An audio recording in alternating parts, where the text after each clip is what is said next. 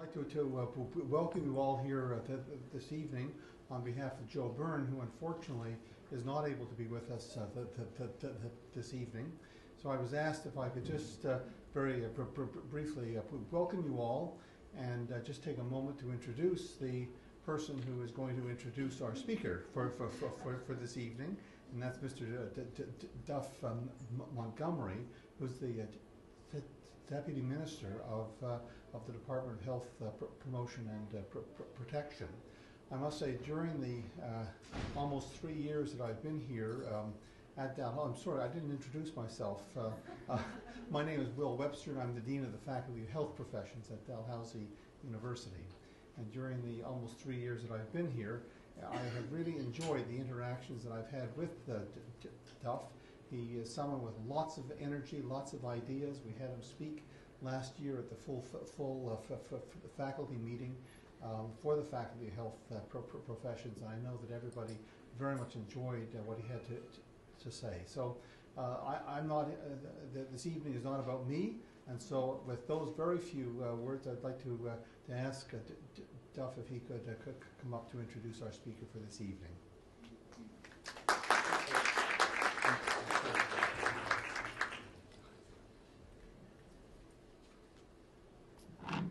Thanks very much, Will. For me, it's a privilege to be here.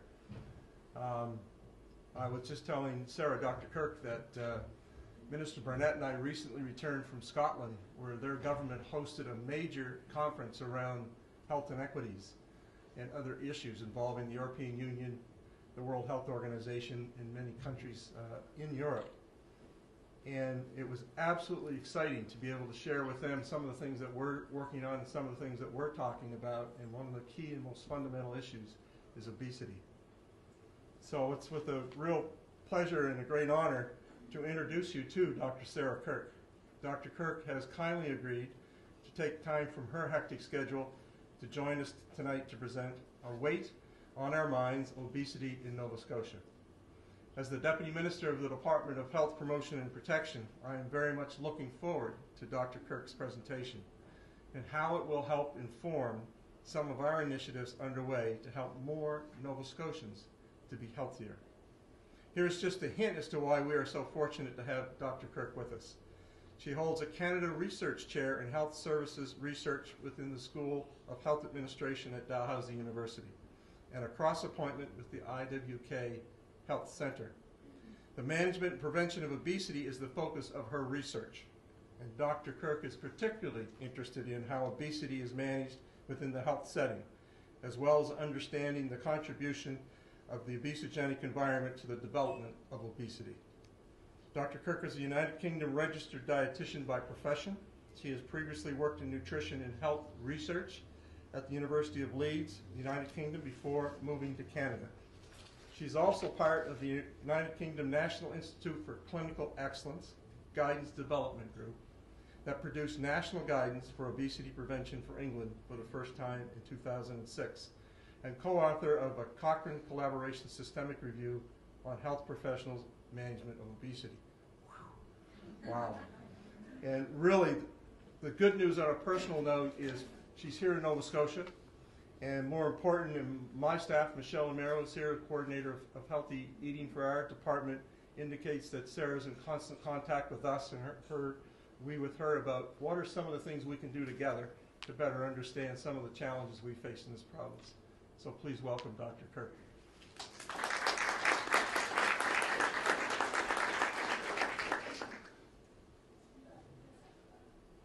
Thank you very much, Duff, for those very kind words.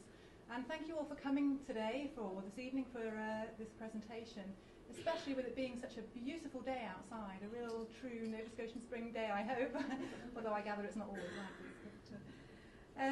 So I'm here this evening to talk about obesity, a weight on our minds, obesity in Nova Scotia.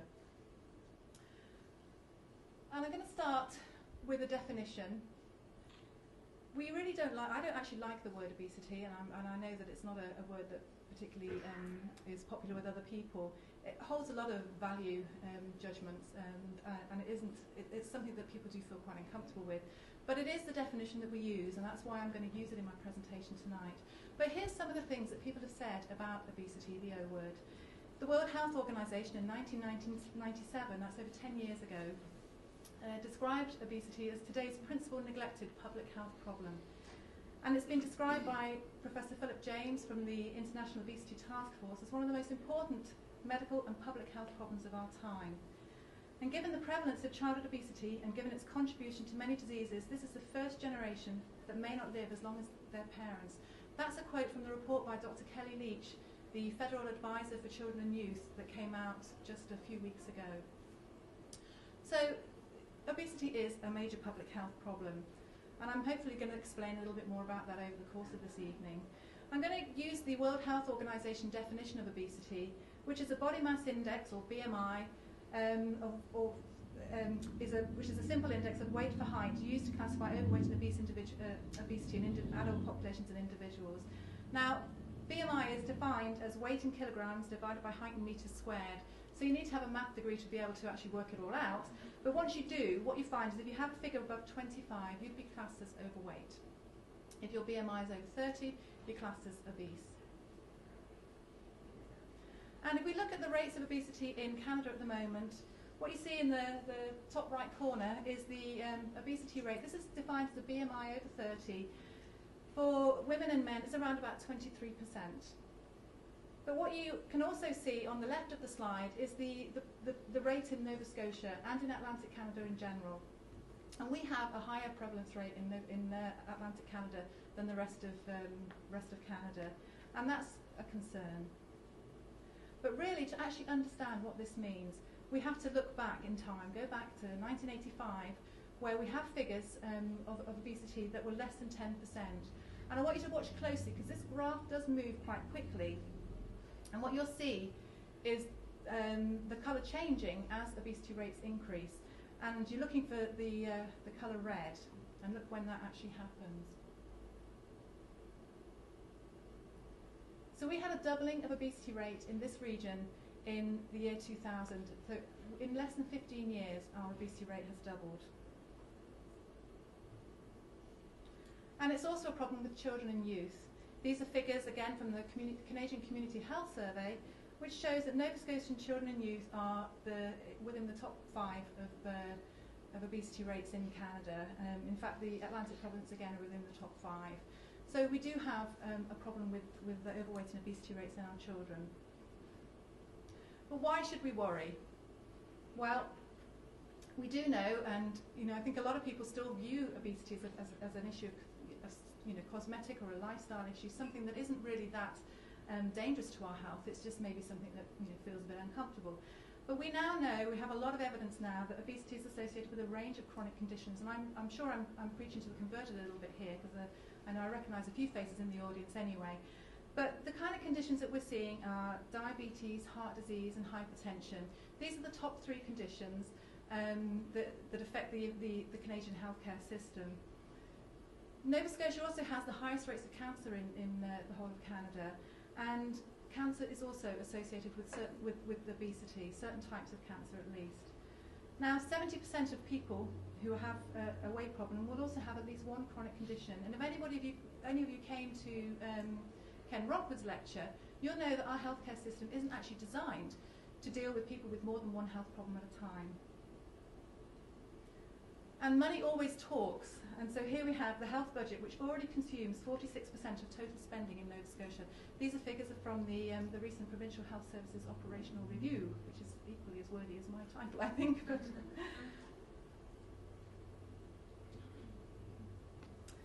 Now, I'm a dietitian by training, as you've already heard. And when I was training back in the old days, we were taught that obesity was a simple condition. And actually, if you look in the medical dictionary, what you'll see is the term simple obesity used there. And what it's defined as is obesity resulting when caloric intake exceeds energy expenditure. So it's a simple thing of balance. Energy in is too high, energy out is too low, and you will gain weight. Now, I'm here to argue that there is nothing simple about obesity. That's one of my key messages. And to explain why I feel that, because I think obesity is a very complex condition, and we we don't actually, I think, really appreciate how complex it is. I'm here to talk about the individual and how we need to move beyond the focus on the individual, because the individual is only a part of the whole picture, and there's a whole load of other very complex things going on around obesity development. And this is a complex problem, and in that regard, it needs complex solutions. So, there is nothing simple about obesity. It's not a new phenomenon. We've had obesity for a very long time. In fact, the first quote is from Hippocrates himself, not an easy word, who said, "Corpulence is not only a disease itself, but the harbinger of others." And Thomas Short in 1727, who said, "I believe no age did ever afford more instances of corpulency than our own." And William Banting in 1863, in what was often credited as being the first diet book, a low-carbohydrate diet with the catchy title of A Letter on Corpulence Addressed to the Public.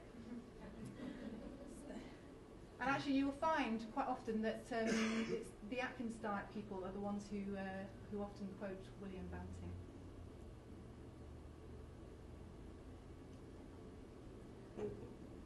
So we've seen this incredible increase in our rates of obesity, a doubling in 15 years. What can we do about it, and what do we need to know to understand why this has happened? And we need to go back even further than 1985 to get an idea of why this is. We need to go back to literally to our hunter-gatherer days, when that existence that we had, and which we had for vast amounts of time, required us to do large amounts of daily physical activity to obtain the food that we then ate. And at that time, food was not available. We didn't know that we were going to, find whatever buffalo or bison or whatever it was that we were going to be eating. And so the instinct was to eat food when it was available and store the energy as fat for when the times were lean. And hunter-gatherers would have literally travelled miles and miles and miles in order to get to the food that they needed. So this was an essential survival mechanism for an unpredictable food supply. If we didn't find food, we needed to have some way of literally staying alive. And so physical activity was driven by the need to eat, and that's a really important point. And I'll come on to what's going on in a moment. So that's about 2 million years of our existence when we were hunter-gatherers. Agriculture actually only appeared around 10 to 12,000 years ago, and that's a blink of the evolutionary eye, if you like. Sugar only appeared 2,500 years ago, and we had a huge change in the way that we get hold of food, how food was produced, how food was manufactured, that started in the Industrial Revolution, the 18th and 19th centuries, and things really changed over that time. We had rationing in 1940 to 1954, at least in the UK, and there are certainly occasions where people had significant issues around having food restricted in that way. And I'll just tell you a story of a guy I was referred when I worked as a dietitian. He was a prisoner of war in a Japanese camp, and when he was referred to me, he had been referred on the grounds of his morbid obesity. In other words, he was extremely overweight. He actually couldn't get out of his chair. He was an elderly gentleman. And when we were talking, I had to go and see him at home because he couldn't actually come into the hospital. When we were talking, he was telling me about how he found it incredibly difficult to control his food intake. He'd been starved for the time that he'd been a prisoner of war. And so he was finding that when he was trying to control his intake, he really couldn't do it. So he was overeating, and then he was feeling very guilty about that. And this is actually a consequence of starvation, and it's again another example of our biological drive to eat when food is available. And in the environment we live in now, that's actually making life very, very difficult for people. And I found this figure as well, which I find a little bit shocking. For all I study obesity, I didn't realise that the first McDonald's store actually opened in 1955. So how did we get here? I'm sure you've all seen this photo by now. It's used often in these kind of presentations. Well, we followed a path. Or in the words of Burger King, we had it our way. And we said, make it big. And what you can see here is just two examples of menus that we see every single day. On the right is the quite nauseating BK Quad Burger. I just cannot believe that people eat that much food in one go. And on the left is the screenshot from the Eastside Mario's website. And what you may not be able to read the words at the back, but what that actually says is Eastside Mario's gives you all the soup or salad and garlic home loaf you can eat when you order from our Taste of Little Italy entrees and Manhattan menu. And also just below that, kids eat free on a Monday. And believe you me, I've taken advantage of that in my time. So we said make it cheap. And on the left-hand side, we have the burger wars that are going on, Burger King versus McDonald's, to make the $1 cheap, sorry, did I say the $1 double cheeseburger. On the right-hand side, what you can see, again, it's not terribly clear, but with the winter lunches at the cookhouse, you can actually, if it isn't served to you within 15 minutes, you get it free. And just below that, there's a free appetizer as well. I don't know how you get the free appetizer. But food is becoming increasingly cheap. And even though we're actually heading into a global food crisis, I still think that these kind of foods are extremely cheap. And we said make it easy. And I've got a little flashing arrow there over the what I think is coleslaw, because that just may or may not be a vegetable in there. And interestingly enough, if you try and find the nutritional information for this Mum's Night Off feast, it's actually very hard to find. The triple chocolate mud pie, for example, is not listed on the website. And to try and actually work out what the calories are or the fat or whatever in all of these things would be a bit of a challenge as well. And then you have on the right two skinny women who are driving through the drive-through there, getting some fresh and delicious food that's been made the way you want and served the way you deserve in your car. Okay. And dining out is now a key obesogenic behaviour. It's not something that I did when I was a child. We went out once a year on my mum's birthday, so she didn't have to cook. And I'm sure she'd have loved that Mum's Night Out feast as well. But anyway, in the last 30 years, the number of fast food restaurants per capita in the US has doubled. Every day, 46% of adults eat out at a restaurant. Not necessarily a sit-down restaurant, it's maybe just popping in to get your Timmies in the morning and your donuts. But it's still a significant number of people who are eating outside the home. Every day, 21% of households are getting takeout. And just to give you an example of how your diet can be influenced, again, it's hard to read these figures, but if you were to have what I would consider not to be a majorly sort of excessive meal at Eastside Mario's. In fact, this is something that I would normally have, angel hair primavera, that has vegetables in it for a start. A cheesy artichoke dip, pasta, salad and a garlic loaf contains 2,050 calories. Now we would say that an average person should be consuming around about 2,000 calories. Obviously it depends on your age, it depends on your gender, and it depends on your level of physical activity. But on average, that's what we would say would be a sort of a reasonable intake for somebody. Now you're blowing that in one meal if you go out to this restaurant. And even if you only had the entree, or what we would call the main course in the UK, you'd still be having 1,340 calories. And the fat doesn't even bear thinking about at 90 grams in the two of them. And this is the other problem that we have. Before, physical activity was being driven by the need to eat. Now it's the other way around. We're having eating driven by the need to be physically active. And that kind of way doesn't work quite so easily. And this is a major problem that we have. Only about 50% of adults are active enough for health benefits. And I'll just ask you, how many of you drove around and round and round until you got a car parking spot as close as possible to the Lord Nelson? Yes, me too. And the barriers to physical activity that people give are a lack of time, a lack of energy, and a lack of motivation. And interestingly enough, these are the same barriers that people give whether or not they're physically active. So even physically active people will use these barriers. And this figure, I've had 6 months to get used to this figure, and I'll tell you what, it still shocks the life out of me. 62% of Brits, according to a survey that was done by the British Heart Foundation last year, would not increase their level of physical activity even if their lives depended on it. Now their lives do depend on it, so you know, it's scary stuff.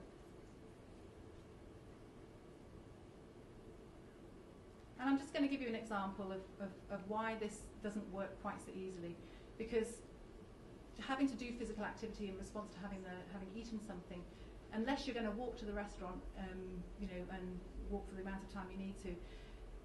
If you were to eat the most popular meal at McDonald's, and this is a Big Mac and fries and a regular Coke, you'd need to walk for around about 8 hours slowly, 6 hours at a medium pace, 5 hours briskly.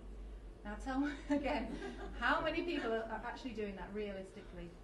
And this is the problem that we have, is that we're trying to get people to do something that's actually not, a natural thing to do. We're not designed to have that kind of way of doing things in terms of our energy balance. Now, I always hesitate about whether to put this picture in here. So I'm always worried I might offend somebody. Being British, I don't like to offend anybody. This is a genuine McDonald's advert, shockingly enough. You've got to love those brains, honestly. I mean, it's beyond me, really, how they can come up with these ideas. But this is actually a McDonald's advert from Austria. But it really does illustrate a point that we're almost weaning our children onto fast foods at the moment. And I love them for producing it, because it's a great one for me to put into my presentations.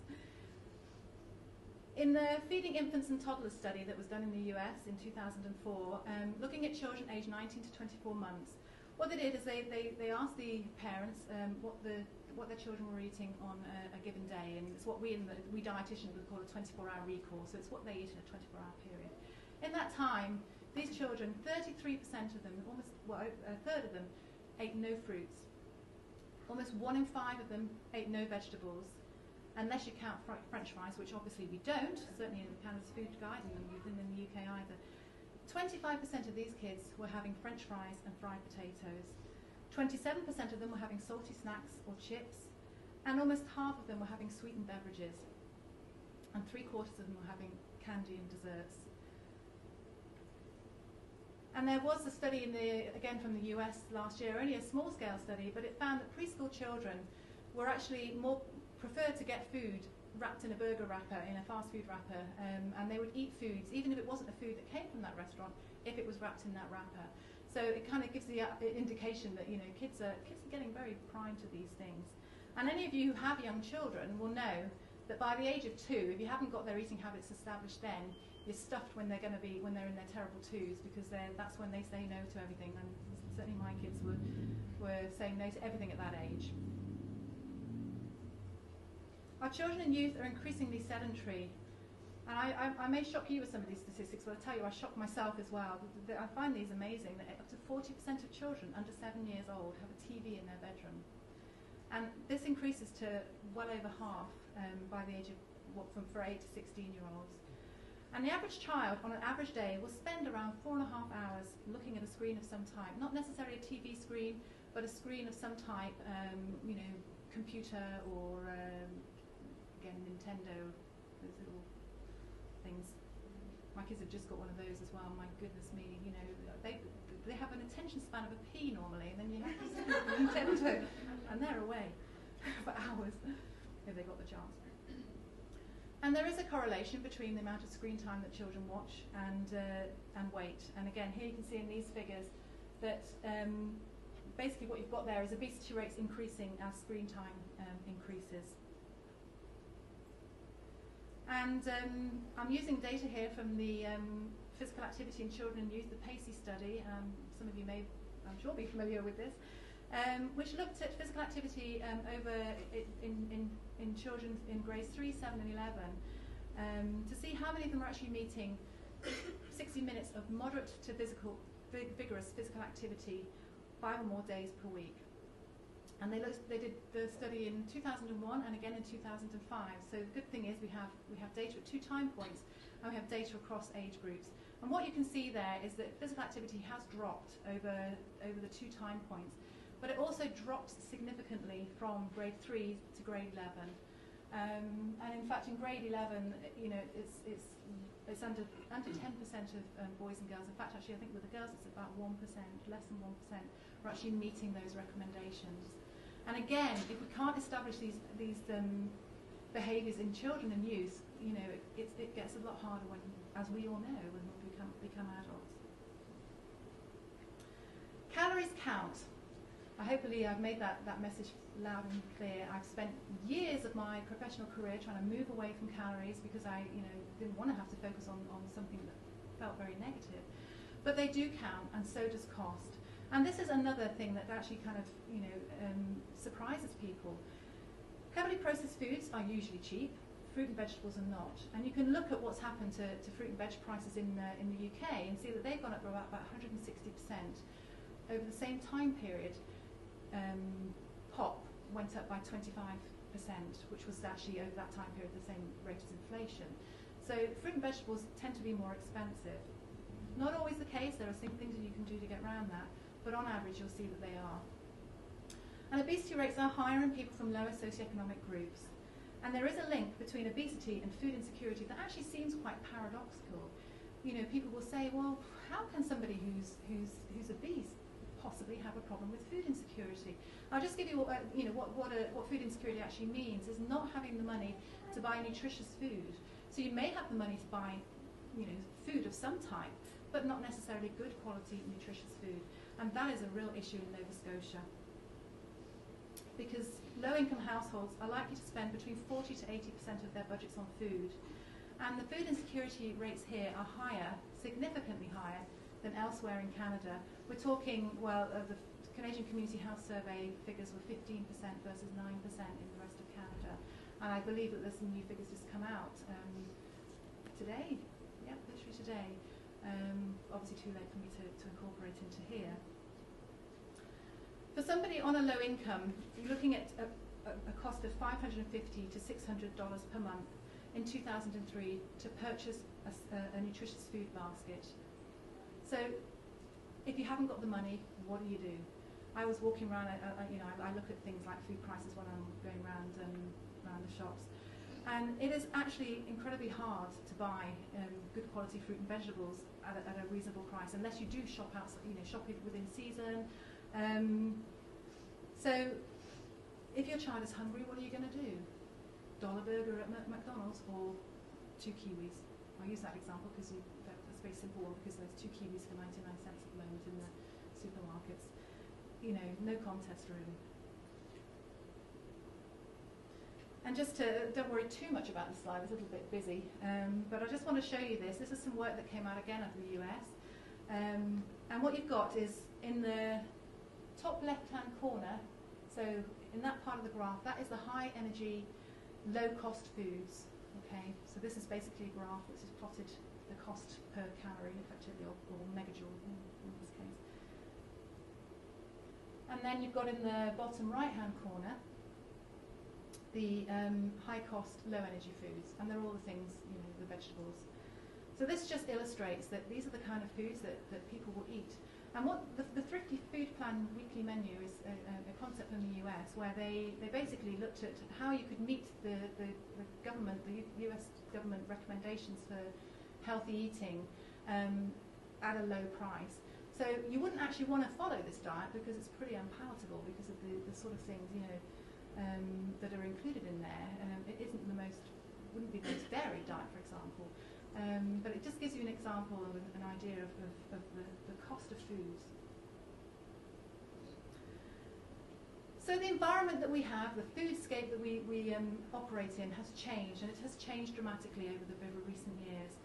But the problem is we're still stuck back in focusing on that individual, and we treat the individual, we provide advice to that individual, and then we send them out into this environment that just undermines everything that we say. And I used to feel this as a dietitian, years ago, that I wasn't equipping my patients necessarily to deal with the environment that they lived in, and that was when the environment wasn't quite as bad as it is now. And so I'm going to, as it should be around about halfway through my talk, if I'm not rattling through so quickly, I'm going to do a bit of audience participation here. And I want to ask you, if you don't smoke, if you put your hand up if you don't smoke, which is why I put that first, because I thought that would be, keep your hands up. Because I thought this would be something that would actually, most people these days, smoking is considered to be, socially unacceptable these days in a way that, I couldn't imagine 20 years ago. So keep your hands up. If you manage to eat 5 or more vegetables a day as well as not smoking, okay? So if you managed to do that, keep your hand up. If you manage to do 30 minutes or more of moderate to vigorous physical activity 5 or more times a week, good. Looking very promising here. Okay, and that is activity that gets you out of breath, so not just strolling around.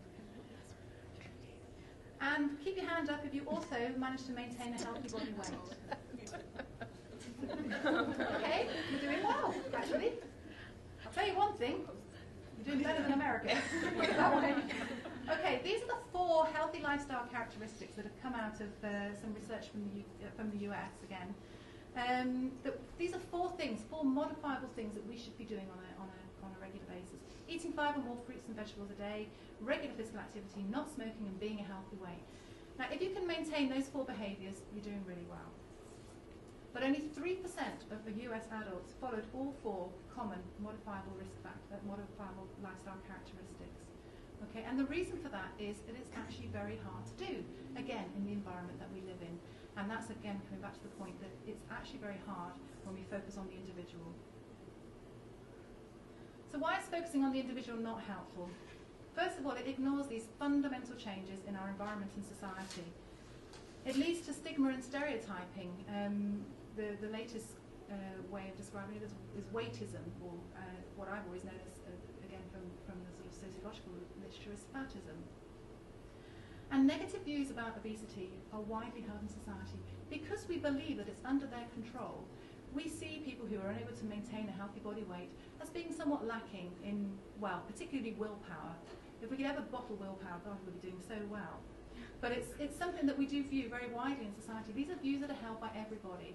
They're held by adults and children. And they're also held by health professionals. There's not a lot of work in this area, but the work that has been done does suggest that health professionals do have negative views about obesity. And that interferes with the way that they give their care. And I'm just going to give you some examples of this in action. You can't read, again, the text, so I'll just read it out of you. But this was a column in a Scottish newspaper, the Scottish Herald, that came out. In fact, I think you sent it to me, George, if I recall. But what they say is, fatties, you need to get a grip. Now that in itself, I think, is something that really is not acceptable. And then she goes on to say, I had my own personal encounter with Britain's sprawling fat problem earlier this week while travelling back from holiday. I found myself on a full flight, sat next to an extremely fat woman whose body size exceeded the dimensions of her seat. Would you mind if we left the armrest up, she asked, explaining that she was rather broad around the hips, an understatement of epic proportions. Now that column generated 95 responses, and those responses were quite amazing. If you get the chance, Google this, and you can look at the responses, because there were some people who were just completely vitriolic against this woman, and then there were people who were like, I absolutely agree with you. We should be charging these people double the amount of money for an extra aeroplane seat. And actually, this one I find even worse. This one comes from USA Today, and this is a reader's comment. And what they say is, it was about an article about people had complained about people making fat jokes. Again, it's just, I think, unacceptable. But what they had said is, there is no greater crime to perpetrate on oneself than being overweight. Being fat is a conscious choice people make. Bad choices lead to obesity. It's extremely irritating to me that overweight people have the gall to become offended when people tell the truth. How could people get away with thinking that and say, or even worse, like actually expressing it? But these are the things that people believe. Because they believe that obesity is under the control of the individual, they don't actually recognise that this isn't actually the case. And the environment, as I say, has a major role in this. And I did some work before I came here, funnily enough, on obesity, and I looked at staff within a GP surgery, or the several GP surgeries in Leeds. We were implementing an obesity strategy then. This is sort of back in the early 2000s, and we were contacting. We actually got in touch with all the surgery staff to ask them about what they thought about the strategy and the implementation. How it had any influence on their practice. And these are two genuine views, and they're from people, and they're not the minority view, let me tell you that. And they said obese people know they're obese and what the dangers are. They can deal with the problem themselves if they want to. Advice is all that's necessary. Been doing that for quite a long time, and it doesn't seem to be working. If they don't take any notice, they face the consequences, just like smokers, drinkers, and drug users. And then this one just kills me, really. Medicalising a problem that really needs demedicalising. Okay? But they are the views that people hold. And again, Duff was saying he's just been to Scotland, but about a year ago, this is another article from the Scottish Herald again, where the doctors, the GPs, family doctors, were saying that they didn't want to have to deal with obesity. So they say doctors have demanded that targets for dealing with obesity, which earn them cash, should be cut from their contract. GPs from across Scotland agreed yesterday that lifestyle issues such as obesity should be excluded from their incentive pay scheme because they can do nothing about it. So, a little bit of a defeatist attitude if you ask me, but again, it's a common sense that people have. And so I have spent, say, a lot of my professional career dealing with the individual, but trying to set that individual in the context of the environment that they live in, the people that they work with, or the people that they live with. I've tried to take into account their biological makeup and their family history, things like that, where they live, the food that they have in their house. I've tried to consider the places that they go to work, because for a lot of us we spend a lot of our time at work, and that's somewhere that we may eat. How they get to work is important, and also the amount of money that they have for their food and lifestyle. But I've missed a few things out, it's fair to say. I never really considered the broader geography, and I sure as heck didn't consider this number of problems. You can't even read this. This comes from work that the UK government has just done. Again, I think it came out last year, but the months kind of roll into one. You can't read this, but what you can see just within the centre there is energy balance in the little brown bit. It just looks like a big scribble to me. And so I'll give you, try and overlay a little bit. Again, this is still equally as messy. But what this is a map of all the factors that influence obesity, or influence energy balance. And you can see there that there's the physical activity environment, there's the individual physical activity, there's the physiology side of things, and each of these are quite a big component on their own. There's food consumption, there's food production, there's social psychology, there's individual psychology. There are so many factors, and there is no more complex problem, I think, than obesity, when you take into account all these different things that are going on. And I don't expect you to process all that, because it's taking me long enough to work it out. But I'll give you a quote from Diane Feingold, and I love this because it really does sum it all up. And she was here actually in Nova Scotia last week presenting at the Diabetes Care Programme of Nova Scotia's annual knees up that they have. And what she says is obesity is not rocket science, it is much more complex. So of course, a complex problem needs complex solutions. And I'm hopefully now going to explain to you some of the things, because it sounds very kind of doom and gloom, doesn't it? And well, we're all stuffed really, because we can't. It is difficult to focus on the individual. But there are solutions. There are things that we can do, but we need to start thinking in a different way to the way that we've been doing before. So what can we do? I sound like I'm going to educate, legislate, modify, engage, research, and much, much more. And I'm going to go through each of these and just give you some examples of what sort of things we need to do. First of all, we need to educate ourselves and equip ourselves to cope in an obesogenic environment. I'm sure a lot of what I have said tonight actually hasn't been particularly new to you, but it's actually just sometimes recognising the environment that we live in, understanding how these things influence us. Because one of the things that I found just from being human in this world is that we have to learn conscious control of our eating.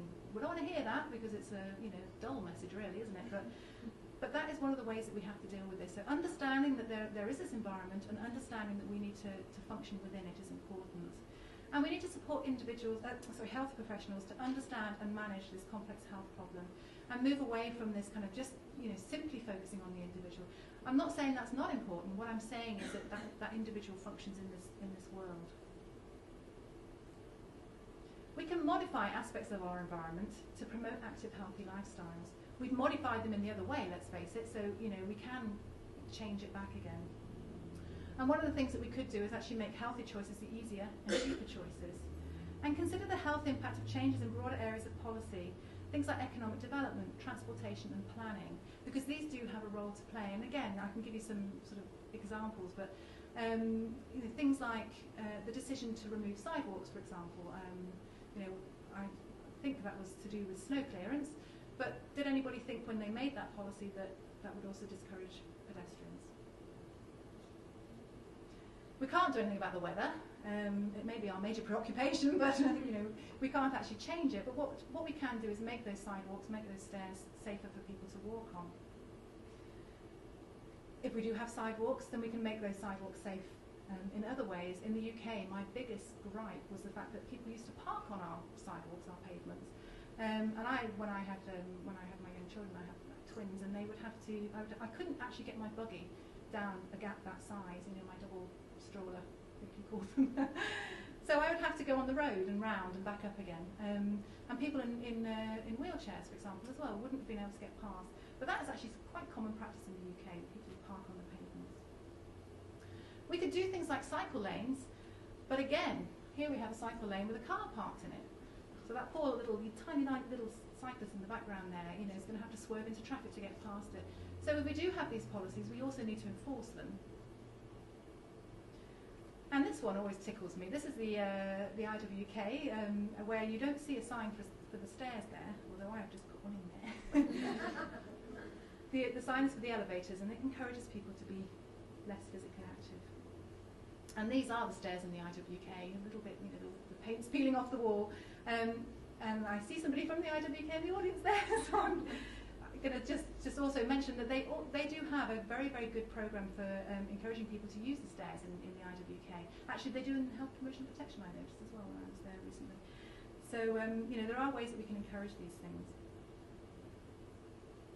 We could legislate. I think this is a very thorny issue, and it's one that I'm not going to get into tonight because I'm no health lawyer. But there are, again, sort of things that people are suggesting. Things like just improving labelling on food products, and that's something I've really noticed since coming to Canada, actually, compared to the UK, where we're part of the EU, which basically regulated an awful lot of stuff, and including labelling. So there were certain things that had to be on a label. And some of those things, it's not always consistent on the labels here. Certainly that's what I found. So that's one thing that we could look at. We could look at things like limiting adverts for children, and that's also something that's being discussed. We can look at things like economic incentives or economic penalties.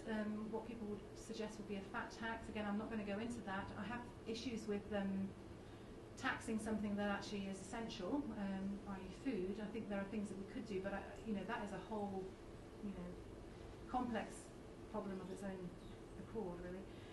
And I've just put there the need to avoid the label of the nanny state. I don't know whether you know what I mean by the nanny state. This is something that the UK government gets accused of all the time.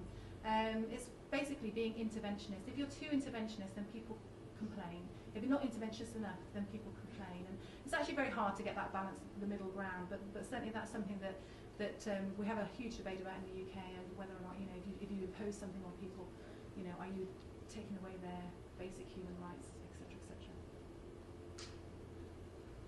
And here's an example of labelling, which I just wanted to kind of point out as to why sometimes this can be very complicated.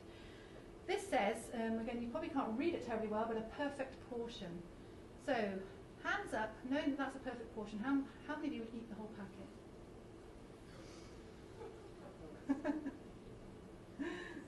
You know what's coming now, don't you? This is the trouble. You're primed for my what I'm going to say next. So, that perfect portion on the left, it says 75 grams on the front of the packet. Again, you can't read this at all, but on the back side of it, it says nutrition facts per 40 grams. Okay, so on the front it's saying it's a perfect portion, but on the back it's saying it's actually really 2 portions because it's 40 grams. But if you didn't read the back and you thought, oh, it's a perfect portion, you're going to have almost 500 calories in that packet versus what you should have had, which is around 244. So it's contradictory, and that's an issue. I struggle, and I've got 2 degrees. I'm trying to think how somebody who hasn't got much education would cope with these things. And marketing is mighty. again, these figures shock the heck out of me. The US food industry now spends over $30 billion each year on direct advertising and promotions, more than any other industry. And they tell you that advertising isn't supposed to make you change your behaviour. Coca-Cola spends more on advertising, $2.2 billion, than the entire budget of the World Health Organization. So could social marketing be mightier? Now, these are a little bit creepy, I think, but these are actually adverts from the National Obesity Forum in the UK. And the text says, the eating habits you give your children can last a lifetime. They're very powerful, they're very scary. Social marketing is basically marketing to improve something, the sort of collective good, if you like. And I think it's a great tool that we have at our disposal now. Marketeers have been using it for years, and we know that that's had an impact. Whether or not we need sort of slightly less in-your-face campaigns, maybe, but that's an idea. And I also want to just talk to you about a place in Massachusetts in the US. Feels like I'm using an awful lot of US data here, but that's because they've done a lot of research. And Somerville, Massachusetts, has a population of around about 78,000. And like many other places in the US, they recognised that they were having a problem with obesity, and particularly the obesity rates in children. So they got in touch with a university researcher, and I'm not trying to tout my services here, just realised how that sounded. They got in touch with this university researcher, and they said, we want to do a community-wide intervention, and we'd like you to evaluate it. And so that's what they did. Now, these changes weren't expensive. They weren't massive things that they tried to do. But what they decided on was painting crosswalks with reflective paint so that cars could see them, and obviously the pedestrians could see them. Now, that's also very difficult in Nova Scotia, when certainly in the winter I've noticed with all the salt that goes on the roads, it actually can be quite difficult to see those kinds of things. But they also did things like menu changes in restaurants. They did school-based interventions, including a Safer Routes to School program. And they had tremendous community participation. And one of the key things to getting that participation was getting somebody at it was I think the mayor, or certainly the head of the government there, who really embraced this and decided that he was going to support it. And it's an example, really. They've only been doing this for a couple of years, three or 4 years maybe. They've only got data from 1 year, but it just highlights that change can happen. They did see a reduction in rates of obesity over the 1 year evaluation. We're waiting for further evaluation to come out. But with the support, with everybody doing it, everybody being engaged, this is where things can actually change. And I'll give you an example of something that I did before I came here that was the opposite of this, if you like. I actually have always wanted to walk my children to school, and I chose where I lived so that we would be close to the school. And I somehow got talked into, this was a year before we moved over here, so it was probably not a good thing to be the head of this before I left to move to Canada, but anyway. I was passionate about it, so I decided that on the request of the school principal that I would set up a walking bus so that my kids could walk to school. Now, my kids weren't happy with me because I actually had to start the bus, which meant walking further than we actually lived from the school. Start the bus and walk my kids all the way back, so we were walking quite a long way in the end. And the purpose of it was to encourage children to walk to school rather than drive.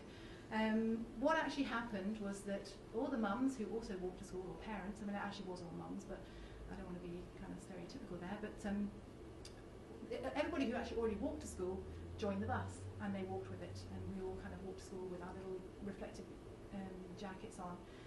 And everybody who drove to school continued driving to school, and they just drove past us. And they went and parked outside the school gates, and they dropped their kids off, and off they went to do whatever they wanted to do. And the thing that didn't work was because we didn't have everybody's support. We didn't have, for example, traffic enforcement coming out and stopping people from parking right outside the school gates. And these people were actually parking where they shouldn't have parked as well, let me just tell you. It wasn't sort of somewhere they could go. So they were parking on the double yellow lines, which is the thing that tells you that you're not allowed to park. We didn't have crossing guard either, so all of these things that could have actually helped this to work weren't in place. And that's why it's so important to engage everybody and to have that level of commitment. But here in Nova Scotia, we're not letting the grass grow beneath our feet. That's the only picture I could find to represent that. But And one of the wonderful things about being here, seeing so many faces in the audience that I recognise, is that we are small enough to actually be able to do a lot of these things and make a difference. And there's a huge amount of stuff going on in Nova Scotia that I'm really pleased to be involved in. I wasn't involved in the Provincial Health Service Operation Review, but obviously there's, that is probably the major thing that's come out this year. There's a Healthy Eating Nova Scotia strategy, and I'm on the steering committee for that at the moment, which is a real honour. We have an Active Kids, Healthy Kids strategy, and we have a school food and nutrition policy that is really leading the way in Canada in the policies that they're putting in place within our schools. We have a healthy living tax incentive. Again, I'm taking advantage of that, but it's something that is a good start. And we've also recently had, or I think it's actually due in May, isn't it, the beginning of May, the minimum wage increase. So these are really, really hopeful, good things that are happening. And I just want to explain a little bit about the research that I'm doing to give you some context of where I'm coming from with all of this. I'm part of a project which is really innovative. It's called Optimising Investments in the Built Environment to Reduce Youth Obesity. The principal investigators for the project are Renee Lyons from Dalhousie Atlantic Health Promotion Research Centre and Jill Grant from Planning. So this is two people from health promotion, one from health promotion, one from planning.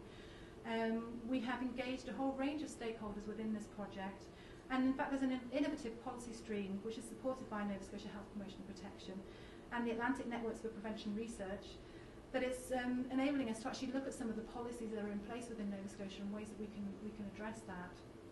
We're doing a mixed methods design to capture how youth are actually interacting with their environment. So we're taking it a little bit of a step further than we've done before.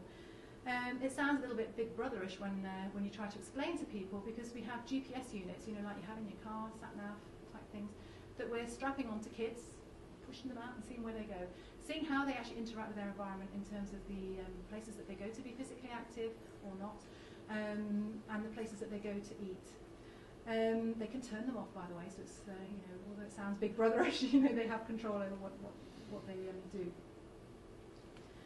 And I'm also doing some work funded by the IWK Scholar Award to look at creating a landscape of factors associated with obesity in Nova Scotia. This actually came up before the previous project that I described. And so what we're doing is now looking at younger children. We haven't actually agreed what age we were going to be doing. We were going to do children, but when we discovered that the other project was going to look at junior high school age kids, then we decided that younger age group would be the best use of time and resources for this. And what it will do, when we get an idea of what's going on in terms of the childhood landscape, and just bearing in mind that the obesogenic landscape of adults is different from that of children, just because children are different from the other way. But what it will do is it will help us to understand some of the things that we may be able to do to actually target interventions more effectively. And I don't want to get too bogged down with this either, it's a lot of text again. But an important part of the work that I'm doing at the moment is also identifying the gaps. And what you can see here is what we call ANGELO, the analysis grid for environments linked to obesity. It came out of work from Australia. And what they did with the ANGELO framework is that they divided our environments into the macro setting and the micro setting, or micro setting being the immediate environment, your sort of neighbourhood, your home, your workplace, sort of smaller scale settings, and the macro sector being the broader things like media, like food production, the sort of wider concepts, if you like. And there are 4 levels of environment. You've got the physical environment, that's what is available, so parks, recreational spaces, food stores, etc. You've got the economic environment, what is the cost? You have the political environment, what are the rules? And you have the sociocultural environment, what are the attitudes and beliefs? And what you can do is, you've got food and activity within there. And so what we've done, well not me personally, but my research assistant, is actually plug in where we've got evidence and where we haven't. And you can see from this that the macro sector is the area that we're lacking. And the reason for that is because it's a lot easier to control at the individual level, and so when we're doing research, we have the individual in front of us, we can see what they're doing. And in particular, it's easier to control activity. As any dietitian will know, getting an accurate account of what somebody's eating is incredibly difficult. So what we've tended to do is focus on the micro level rather than the macro level. And let's face it, doing the sort of macro setting level research is going to be pretty messy. I don't mind messy research. In fact, I actually quite like doing messy research because I think that's the sort of thing that answers the questions that we need to answer. Unfortunately, it's actually very hard to get funding for doing messy research. And I mean messy in the context of lots of variables, not in sloppy. Just qualify that to any funders in the audience. Okay, and I'm almost at the end of my presentation now. But as a researcher, of course I'm going to say this, more research is always needed. And I'm going to take the words of Lester Breslow. Does anybody know who Lester Breslow is? Okay. Well, he's an eminent public health physician from the US again. He's actually 93 now, so he has retired, but he is the Professor Emeritus in UCLA. And he says, it is important to define more precisely the relationship between overweight and excessive mortality. There is a need for better measures of overweight itself, investigation of the significance of specific nutritional elements, long-term observation of individuals who gain, maintain, or lose substantial amounts of weight at different periods of life, and many other studies. Now, I think I agree with pretty much everything that he says there. I don't know about you. Sad thing is, he wrote that in 1952. So I think we have moved on a little bit, but there's still a lot to do.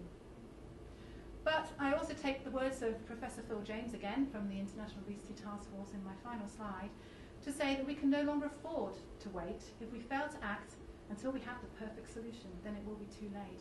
I think there comes a time when we can say we have to go on the evidence that we have rather than the best possible evidence. It's something that certainly I feel very passionately about. That yes, I'm a researcher. I want to do research, but I think we need to also accept that some of the solutions are there. We just need to go for them. And I'm just going to close with some acknowledgements. First of all, to my colleagues at Dalhousie University in the IWK Health Centre, and to the Canadian Institutes for Health Research, who fund my CRC, Canada Foundation for Innovation, who have provided infrastructure funding, and the Nova Scotia Health Research Foundation, who provided me with some capacity building grants as well. And to my research assistants, Tara Penny and Lisa Cram, who are in the audience, and Carol Abure. And we call ourselves the Applied Research Collaborations for Health because we hope that that actually reflects the kind of thing that we want to do as a research group, which is talk to people, do good policy relevant research. We're a different type of arch for those of you who've got a McDonald's arch card. Thank you.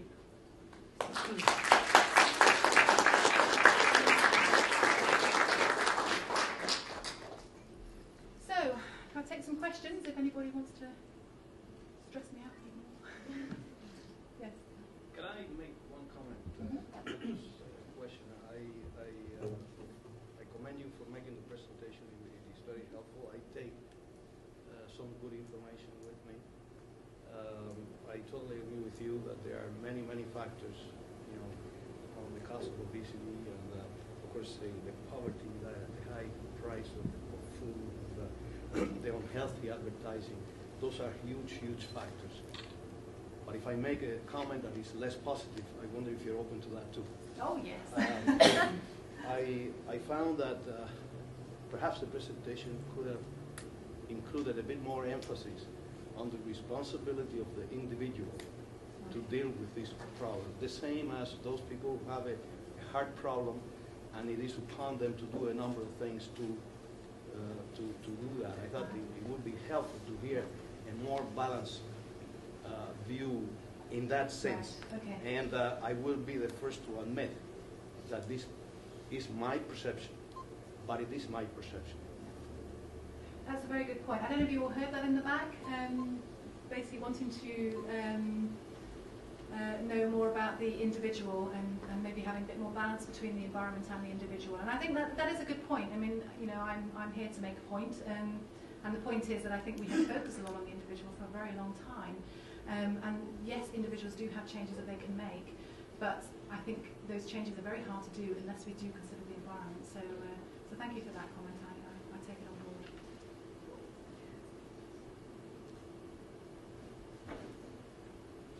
Sarah, would you care to comment on the issue of control, the addictive, perhaps, nature of this, and how somebody who is a smoker who makes a brave step of stopping smoking often substitutes something else, such as eating? Would you care to comment on that? That's absolutely true, yeah. There's a lot of debate around whether food is addictive. I struggle with this one again because I think food is, food is not just nourishment, it's all sorts of other things as well. We get a lot of emotional comfort from food, there's a lot of cultural significance in food, and I think sometimes our relationship with food does get very muddled. In terms of whether it's an addiction, though, that is a tricky thing, and a lot of the literature does kind of suggest that it's more the kind of the psychological sort of connotations than the food itself, which suggests that it's not the food that's addictive, but the experience. And with that, sort of guess I'll use chocolate as an example because most of us like. I think there's probably not many people, apart from my sister actually, who doesn't like chocolate. She's weird. So yeah, it's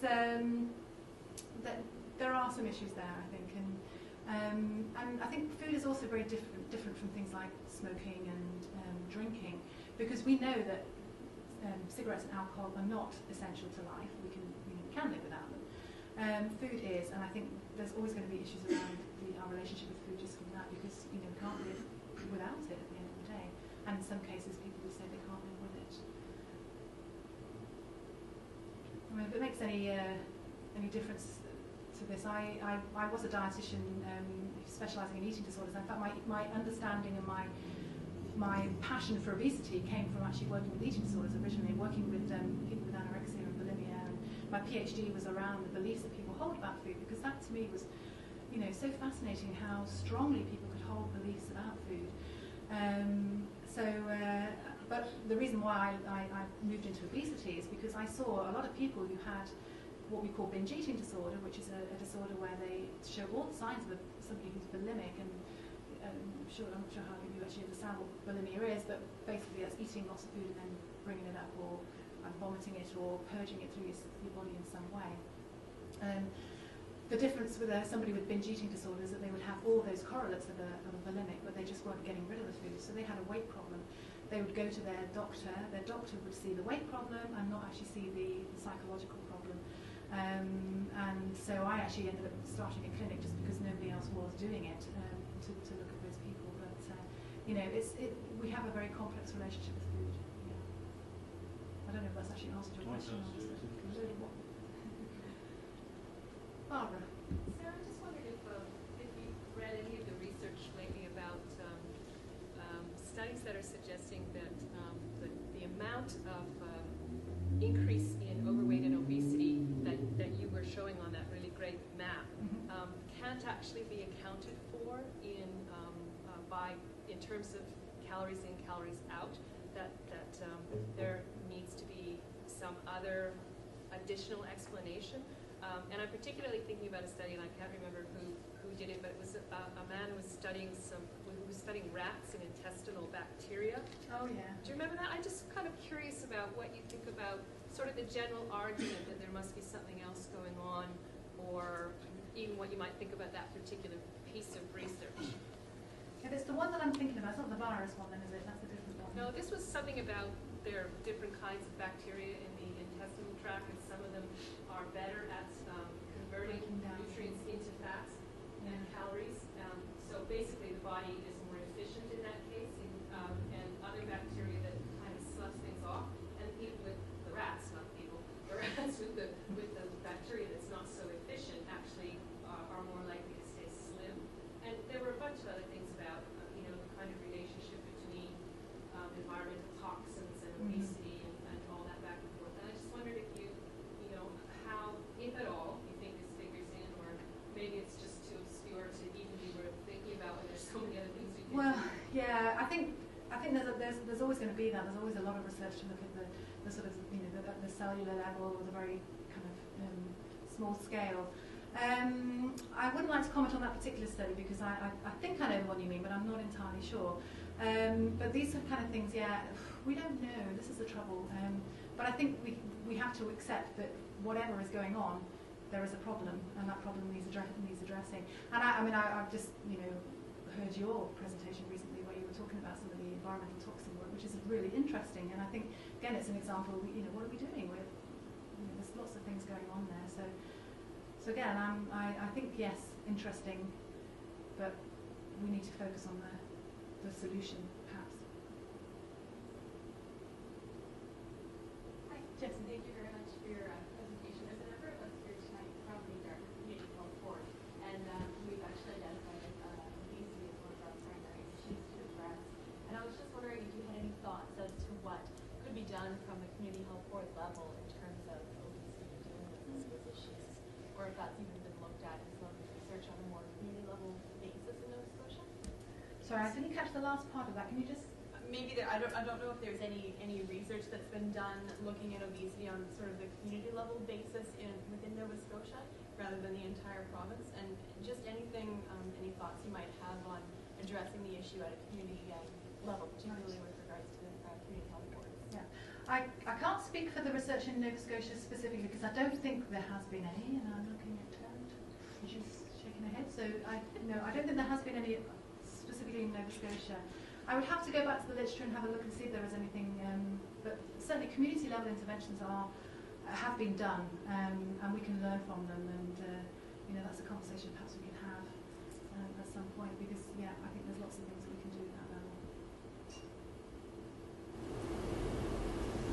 I kind of had a two-part question. The first part was, can you hear me? Yeah. I kind of had a two-part question. The first part was to clarify something you said in the presentation, and the second part is on that. When you said to eat healthy for a week, it would cost $550 to $600. Was that for an individual or? Oh, sorry, no, that was for a household. Sorry, I should have made that clear. I think that's household figures. It was for a month. The one that came out today was a family of 4. Yeah. For a month. Was a month. Oh, okay. For a family. It was the one from the Mount today was a family of 4 for a month. And it's $640.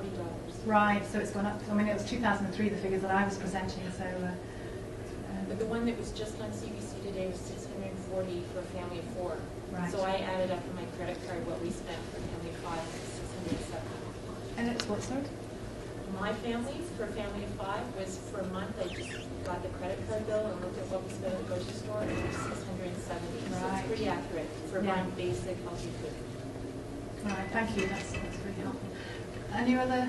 Okay, and I guess it doesn't really link up anymore, but my other question was, if healthy food is so expensive and we have such a problem with food security, what can we do about it? Like government subsidization or what? Yeah, I think that's one of the issues that we need to fully understand, actually, and that's a bit of a cop-out, I know, but we do need to look at that, because what happens if you give people more money? Will they spend it on healthier foods? And the evidence is that they will, actually, from I think that's I don't know where those figures came from now, but I do know that people, if there is more healthy, if people have more income, they will spend on things like fruit and vegetables that they don't currently have. But it's something that we do need to understand a little bit more as to whether or not that is the solution. My instinct is that yes, it is. If people don't have enough to feed themselves, then that is a policy issue. I was just thinking that the majority of the population can't afford enough food, and when you go to the grocery store, you see so many people at that massive section in the grocery store that's like free on food. It's like probably doubled in the last couple of years. So it's like obviously people want to buy this. Yes. Market forces. Sorry, I'm not quite sure what your point was there. Do you want No, to I'm just like, if you, I just find it hard to believe that if you give people more money that they're gonna buy the healthy food, because the majority of the population can't afford healthy food and they're not buying it. Right. Oh, I see what you mean. Okay. Yeah. So yes. If I can, I think one of the biggest challenges is going to be food security in the long run. And let me give you an example. With the tobacco strategy in Nova Scotia started in '99, all key stakeholders, everybody engaged over a period of 7 years, we went from worst to first with youth rates. But you could easily say, if somebody quit smoking of a lower socioeconomic they didn't go to something else. Right. But if you're trying to drive them to eat healthy and they can't afford to, that's the challenge. Yeah. So that's where we need the kinds of things that you're talking about and how we best focus. And I like the gentleman's quote about if we wait for the perfect, it'll be too late. Yeah. So we've got to do some things in the short term and do them well, but Yeah. keep our eye on the long term, Absolutely. which is food security. Yeah, I totally agree. That's really important. I think that's what your research is Yeah. telling us. Yeah. And just to go back to your point about, well, people, you know, don't buy these things now. No, they don't, because it's the easy choice. And if we can make the easy choice, the healthy choice, the easy choice, maybe that will make it easier for people to do it. You know. But can it ever be the easy choice? Like, if it's pre-made, it's probably processed, it's probably more unhealthy. Really, we'd have to work less. You know, like it would just time. We're going to have to do something, and we're going to have to make changes at a much broader level than perhaps we have done before. And I think this is the thing, where we focus on the individual, then, you know, we're ignoring a lot of the sort of environmental stuff. But if we focus just on the environment, then we're ignoring the individual. And I think we've got to do, you know, the point is we have to do both. You know, this gentleman's point about, you know, we do need to have individual targeting as well, but we need to put that in the context of the environment. And, you know, people who know me know that I'm not one to sort of like sit on one side of the fence or the other. I mean, I think it's a balance, and we need to get that kind of balance between both, really. Sarah, on the early slide, it showed female-male Yes. obesity rates, and there seemed to be a dramatic male-to-female in Nova Scotia. Yeah. Don't worry too much about that. That's the figures, because the Canadian Community Health Survey is still quite a small sample. Okay. So what you get there is there's a large area of variation. Okay. In that. It seemed dramatic. Yeah, it does. Thank you. Given that there are a number of people in this province, and I'm not sure of the exact percentage because it varies and I haven't seen current numbers, people who live below the low-income cutoff, or folks who are in social assistance, people who are trying to get by on minimum wage, there's no way that they have the $640 for the food, the healthy food. It wouldn't matter what choices they could make. They just don't have enough money, period, for that. So what kind of interventions have you experienced or have you thought about in your research that would address this low-income sector of the population, and also people who are more marginalized in terms of geography or social supports, or can't get transport to get the food? Can you just talk a little bit about how that... So you're asking about interventions? Well, what kinds... I didn't hear you addressing it when you were talking about the kind of the environment. I didn't hear piece about that whole population and the environment. That's because there is very little research in that area. I think that is the major problem that we have. Is you're absolutely right. There's a whole population that we're not actually targeting, and they are completely ignored. They're ignored in the research literature as well as in other ways as well. So I think in terms of what interventions have we done, pretty much no. I would say is that it's not an area that's been particularly well researched. So my point would be then that would be a really critical area for there to be the messy research. Yes. Oh, yes. Yeah. I agree. And what we need to start doing is having more, I mean, I'm just thinking about the minimum wage increase. We have food costing data, and I think that's going to be really interesting to see what happens once the minimum wage increase occurs. But I think we do need to have other things as well. So natural experiments are probably the way that we'd have to do a lot of this. We're going to have to do something, but what we do, we need to be evaluating it well and making sure that we get the answers that we need to inform these kind of decisions. Has there been any studies linking the use of ingesting organic food as opposed to non-organic food in relation to obesity? Not that I'm aware of. Again, I'm looking at Tara, who's so immersed in the nutrition. I don't think we have done. There's not been stuff specifically about it in terms of obesity. I don't think. There's research on organic food versus non-organic food, but I don't think I've seen anything specifically related to obesity. So is there a connection between non-organic food that is chemical process involved? Is there a connection between use of chemicals and obesity as well? I think Barbara should be answering that, because you were presenting about that recently, weren't you? Again, it's hazy, isn't it? There's, there are suggestions that there may be something going on, but it's not particularly strong. I think. But you've seen some stuff. I think you're right. There are some really suggestive studies about the relationship between environmental or toxic substances and obesity rates, and it's something that we do need to think about here in Nova Scotia because of the geography and the wind patterns across the continent and the tidal patterns and all those kinds of things, as well as homegrown issues like the tar ponds and things like that. That they're beginning to see things like a pretty drastic reduction in the age of puberty for girls in the United States, which may well be linked to increased exposure to hormones in food and in the environment more broadly, and the relationship between increased levels of hormones and obesity does seem to be suggestive, but I think you're right, there needs to be a lot more research on that. So does that answer your question? Yes, I just wanted for India. Sorry, somebody at the back? So, just one more question about cultural influences. I was in Kuwait once and was taken out for lunch by this gentleman who was most offended that I didn't eat everything in the place.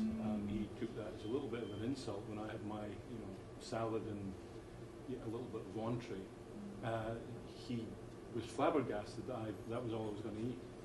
Are there much cultural influences? Yes, there are, and there's a lot of research into that actually. And in fact, I just recently had a paper published that was done in Tonga.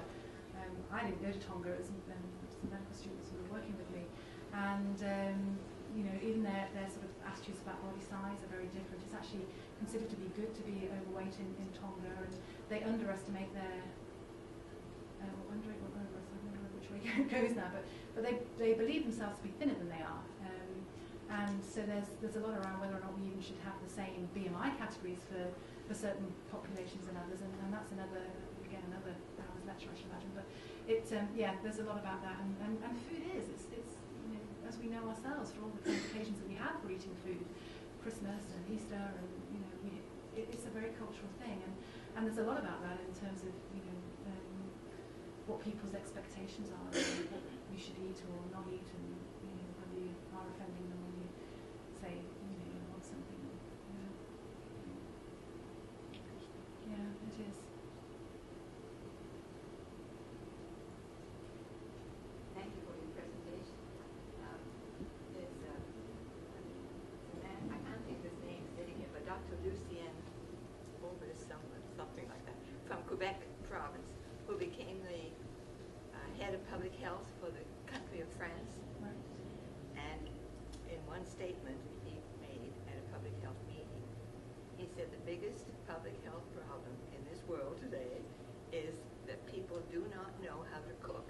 And you can talk about the food prices, but if you don't know what to do with that food, you don't know how to cook it, you don't know how to prepare it, you don't know how to save it, store it, whatever. And we have done everything in our power in this province to eliminate home economics from the schools and from the high schools. As has the UK. And we've done it beautifully. It's just and we've had all the head people in education have supported this. Get rid of it. Cooking is something that we don't want. It's not good. It's a bad thing. And this carries on with many health professionals, not just in education. And it's a shame because I say this. You didn't actually mention the word cook, so I just.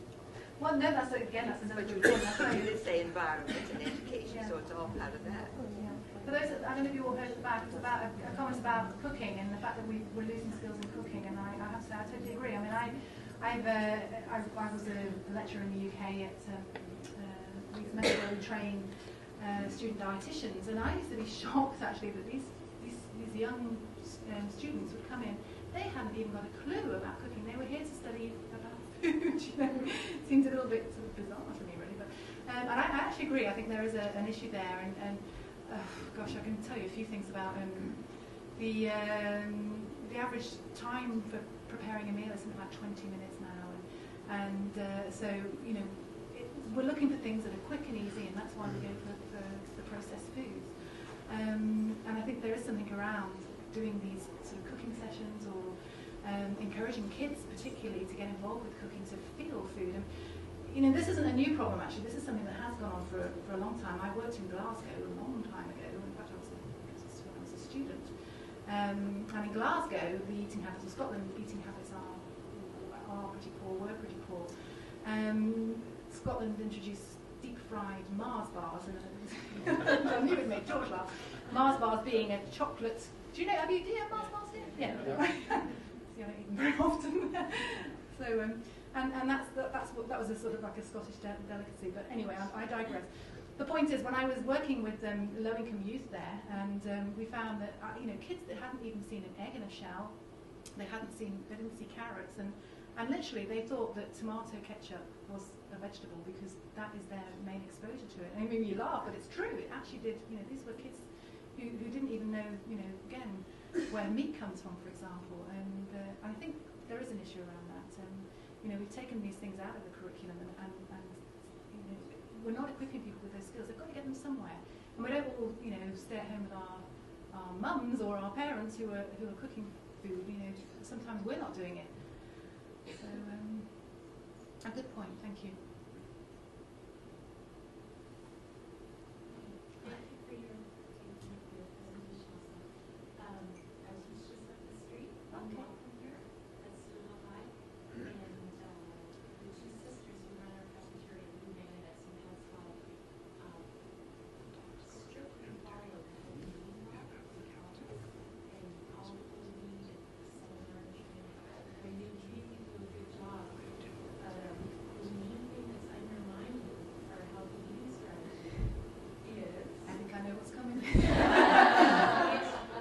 the 3 or 4 team workers across the street. Well, yeah, I was actually going to say the hospital cafeteria as well. It's the hospital, because the first floor of the hospital is the gym floor. Oh, yes, of course. And then the second, I guess, is the French fries, and then the next 2 levels up has another Tim Hortons. Yeah. Yeah, it's really, it's hard on them, because these two sisters want to make money and they don't follow the rules, so they want to run a big kitchen, and they really do.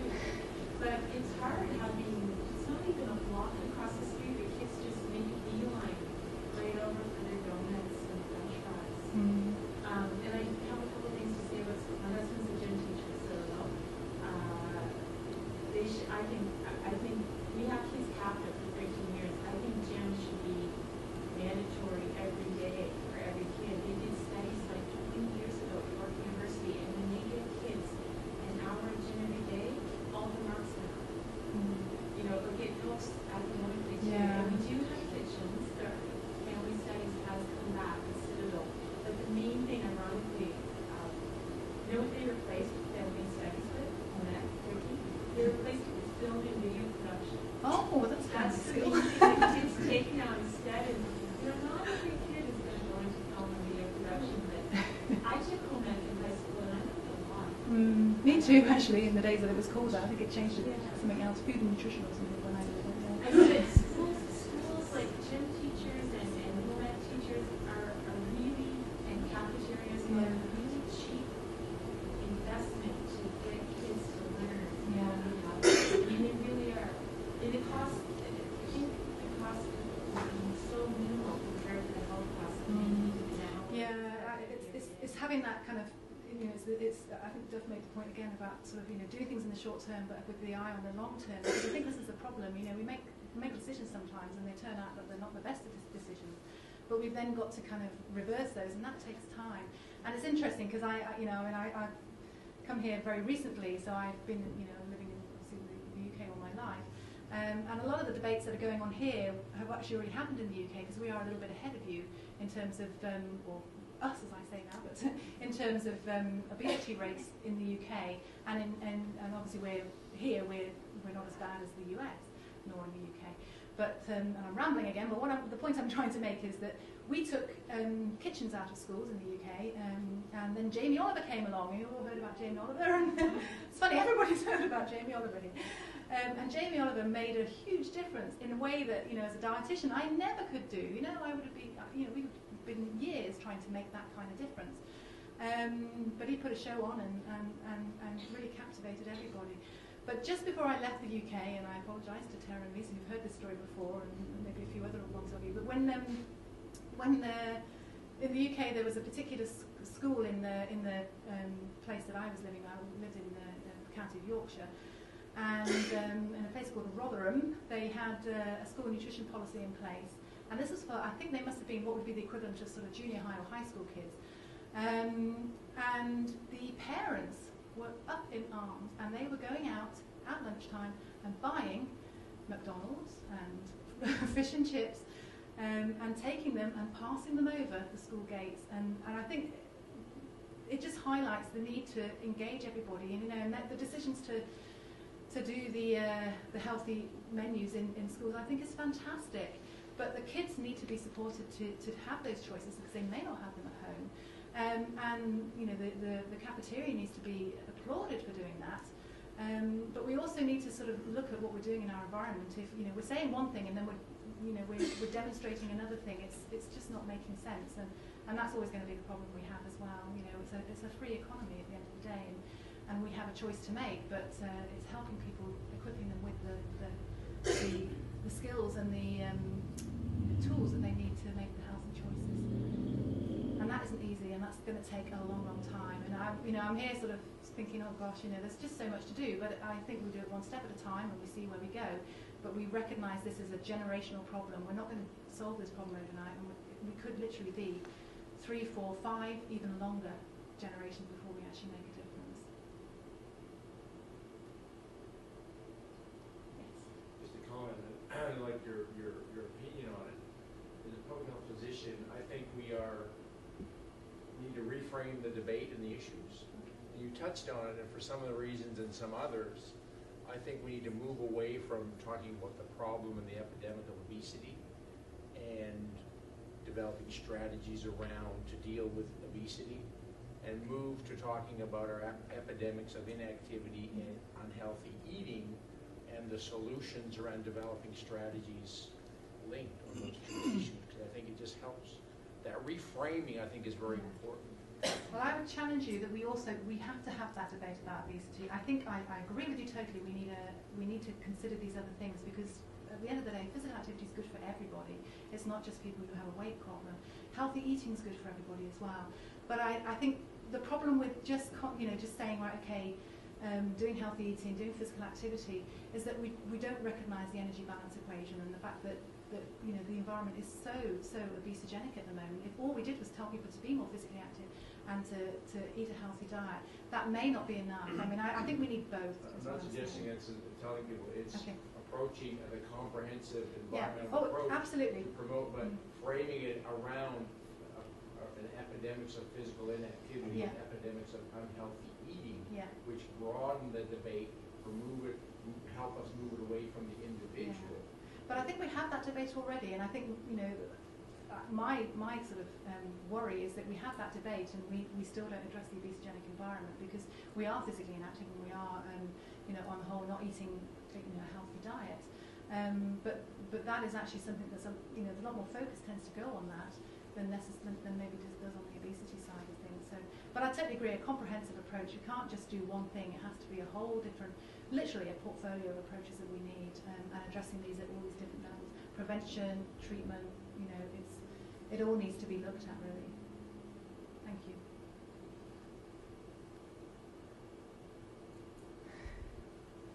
My goodness, that was a good debate. Okay, thank you very much.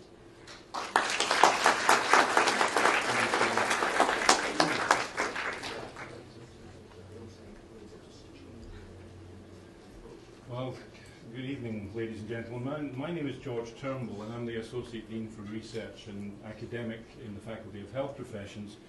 And Joe Byrne asked me to make a few closing remarks about this particular talk.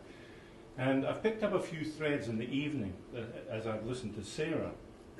The one thing I have to take a little bit of exception to is the fried Mars bars. This is a recent invention. I think it was a deal between a confectionery outfit and a fish frying outfit, and they were having a fight about where they sell their products, and they ended up coming up with a fried Mars bar. And I've no idea. I've never tasted one, and I never will. This is not a pretty picture that Sarah's painted tonight, but it's an extremely important one, and I think she's made the point very clearly that this is multifactorial in the greatest sense of the problem. My wife is an ardent shopper. She's one of these people who can remember the price of food on sale at Sobeys versus Superstore versus Pete's Frutique versus Costco. And she makes some very interesting observations, and she's always commenting to me about the weight difference from the people that shop at Walmart versus the people that shop at the farmer's market in Pete's Frutique. And it's an interesting phenomenon, and I would advise you just to have a look casually one day, and it's not hard to find quite a significant difference. The hospital cafeteria was mentioned today. Well, during the winter, I park at Fenwick and I cut through the hospital, which includes going past the cafeteria. I'm appalled at what people are eating. It's absolutely disgusting. It looks good, it looks wonderful, and it very much appeals to how I was brought up in some ways, but there needs to be something done about that. Dr. Ray LeBlanc, who's the VP Research at the Capitol Health, was telling me that he was at some recognition event the other day, a breakfast, and he was sitting with a man who's had 2 double bypasses and 2 stents put in, and he has a pacemaker. And guess what they served for the meal, for the breakfast? Bacon and eggs and toast, which I thought was rather interesting. So, you know, people who should know better really haven't reached the sensitive level yet. And I think it's Sarah's work that will allow us to begin to see where these things are coming from. I also, a few weeks ago, was in Amsterdam, and I was astonished by A, the number of bicycles, and B, by the number of opportunities to use the bicycles in bike lanes. The whole city is set up for that, and I was surprised at how few really obese people I saw. So there's even women cycling with a child in the front of the bike and one in the back. They didn't have helmets on, though, I did point that out. But nonetheless, they were pedaling. I thought the comment about cooking tonight was absolutely wonderful. One of the things I've taught my 2 sons how to do is to cook, because I like to cook myself. It's Indian food, but nonetheless it's wonderful, healthy. And my younger son has just announced he's become a vegetarian because I think it's a fad. It's like the pink hair he used to have, I think. But to close on perhaps an inappropriate analogy, this is going to take a long time. It's going to be like eating an elephant, 1 bite at a time. But I'm sure with Sarah's help and guidance and the recognition of Duff's department and all of our collective wisdom and energy, we can get this right, because there's no question that the Darwinian type of model that Sarah showed is happening. And it's a great worry to all of us in the healthcare sector. So Sarah, many thanks for a wonderful talk. I was riveted, quite frankly. I didn't think I would be, but I was. A whole hour, and it was just great. No offense or anything. And thank you from all of us for this wonderful talk tonight, and we wish you well in your future research. I know that you will do very well, and your study, the study area that you've chosen is extremely timely and extremely important. And I'd just like to ask David Persaud to come up for a moment or 2. Thank you, Sarah.